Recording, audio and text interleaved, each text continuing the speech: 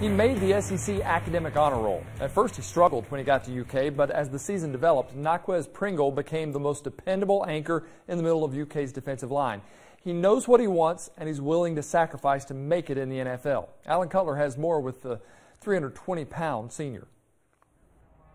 As I'm about to say this, it doesn't even sound right. How about a defensive lineman, a tackle who has no stomach, with great pride having no stomach, and he owes it all to his mother and grandmother as a child.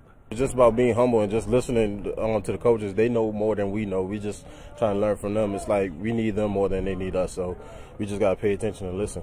Have you always been this humble? Always. My mom always told me the humble child always tastes the great, so that's my goal right there. That's a great lesson. How old were you? I was always young growing up. My grandma and my mom always told me that. I'm 22 now, about to be 23, you know. I've always been humble, especially coming from JUCO, so you have to grow up pretty fast. Pringle expects to be 10 times better this year. Being a junior college transfer, this is a whole new world. We've seen it many times for a JC transfer. That first year is tough.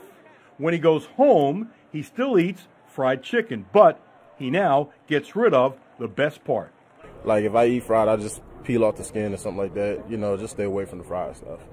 That's scary, good discipline. It is, but you know, if you look at the bigger picture, you try to look for the future, you know, you can't just cheat yourself every day, so.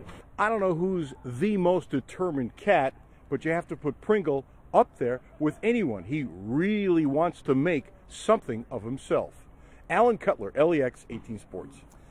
UK could get a big commitment tonight for next season. Cornerback Stanley Garner is announcing his decision at 8, likely on Twitter. He's from Fort Lauderdale and rated a 3-star by 24/7 Sports, 4-star by Rivals, who also have him as the 31st best player at his position. Frederick Douglass officials originally went with Stallions for the new school's nickname. There was some uproar because that's a male horse, wouldn't work for women's teams, so the students picked their new mascot today, going with Broncos. They can still keep the horse logo.